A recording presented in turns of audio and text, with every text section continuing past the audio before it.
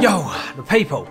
Sorry about the barnet. The bowl cut is currently on its final stages because the barber's open tomorrow in the UK. Bosh, what are you saying about that? So yeah, mate, I can't wait to get a little naughty trim up, but I know it's looking a bit dodgy, a little bit, yeah. So anyway, let's get into this video, mate. What's going on, you lot? I hope you're all sweet.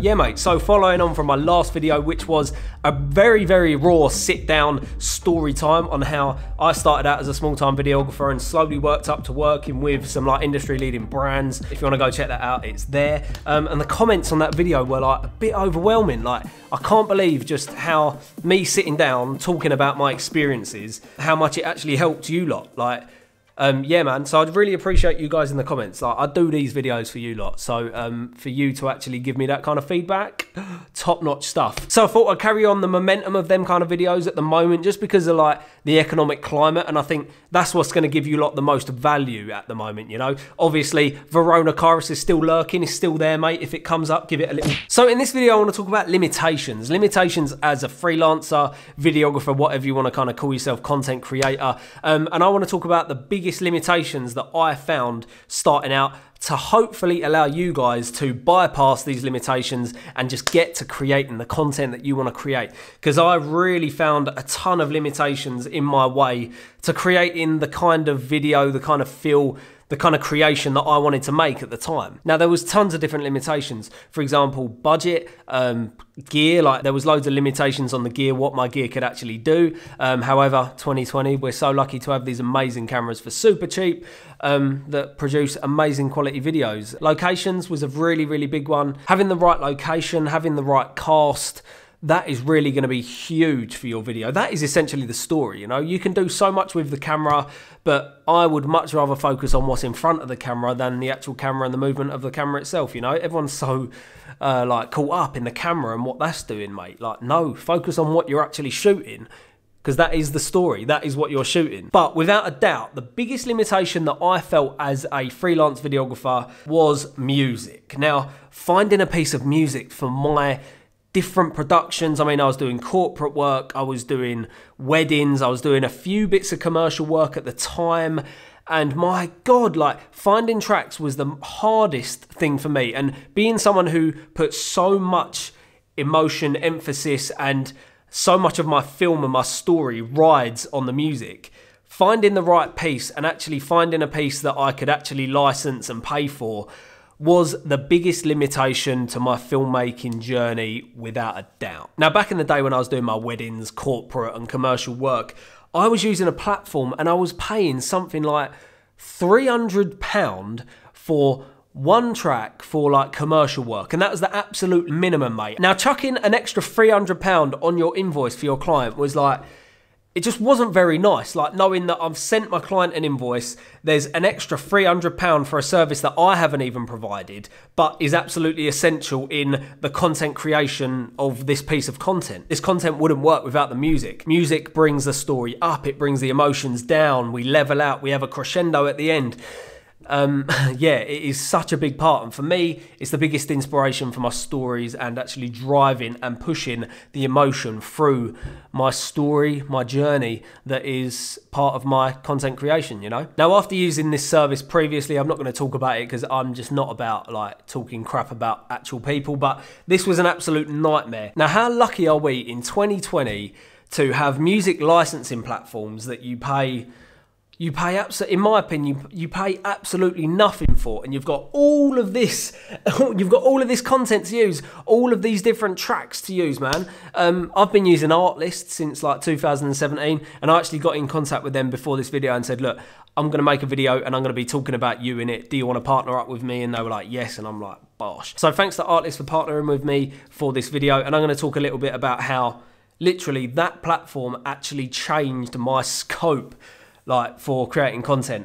It literally opened up so many closed doors when it comes to music. It also allowed me to be much closer with my clients. This sounds so stupid, yeah, but when you're doing like invoicing for clients, whacking on an extra 300, 500 quid for a music track, it's just a bit salty, mate. It just doesn't feel good. It doesn't feel like I don't know, the client is never happy about it. Like, they're never ever happy about you slapping 300 quid on an invoice for the music when they can't see the actual, they can't really see the benefit in that. However, as a creator, you know that that track, that piece of music is literally driving your story. It is literally taking your audience, delivering them to the end of your content with the message and hitting right. And I put so much of that down to the music choice. Now, before I talk about how I kind of collate my different tracks, stick them in their own collections, and then I can use them for different client work, I should give you a little bit of an overview of Artlist so that you can see how this all works. So Artlist is a royalty-free music licensing platform. I'm pretty sure you already know about it. If you don't, I don't know like what rock you've been living under, mate. Like, just come out, see a bit of sunlight. You basically pay $199 a year.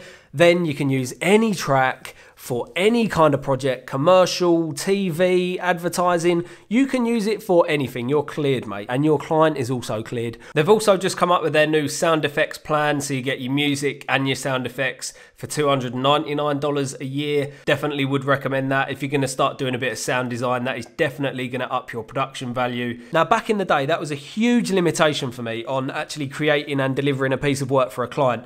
Now that's out the way, I don't have to worry about music. So I'd say about once every month, I will literally sit through hundreds of different tracks. Now, a lot of the times I'll just have Artlist on in the background and it'll be playing a lot of different tracks. Now, I might be doing a bit of work, I might be doing anything. And then as soon as one is strong enough that it grabs my attention, that's when I go back and I look and I go, right, what track is this? This is sick. I listen to it again and I go, right, what actually makes me feel something about this track? And that's when I will kind of collate it and put it into different collections. Now, I've got different collections. Some of them are like commercial. Some of them were weddings when I used to do weddings. Some of them were like documentaries. And I'd also put different emotions on them. So I'd put like, this is a happy track. This is a sad track. This is an intense track. And sometimes I'd even literally write the kind of client on it that I would want to use that piece of music for. Now, having all of these tracks in a collection is so ideal because whenever you've got a commercial coming up, whenever you've got a wedding video, for example, come up, you can literally go into your commercial collection, listen to them tracks to see which one is the right track for your production. Now, you already know that all of these tracks hit you emotionally. They kind of drive you and you can kind of feel a story out of these tracks. That for me is such a big time-saving tool. It's such a big motivator in creating content. Like, if I used to go from back in the day when I used to kind of listen to tons and tons of tracks, spend forever, and then once I found a track that I could use, I then couldn't use it for copyright reasons. I had to then license it for 500 quid. Yeah, that was a fucking nightmare, I'm not gonna lie. So now knowing that I've got all of these tracks that I already love, because bloody hell, have my balls dropped? Now that I know I've got all of these tracks in this collection to choose from that I already love, that already hit me hard, that I know I want to use for a video, that is just a massive barrier opened for content creation. Loads of my projects that I've done in the past, loads of my commercial work that I'm really proud of, now can't be seen on YouTube because it's been flagged up, it's been taken down from YouTube because of the music. Yeah, that is just so annoying. And luckily now, I don't go into a project thinking, right, what track am I going to use? Where am I going to license it from? How much is it going to cost? Is the client going to approve of it?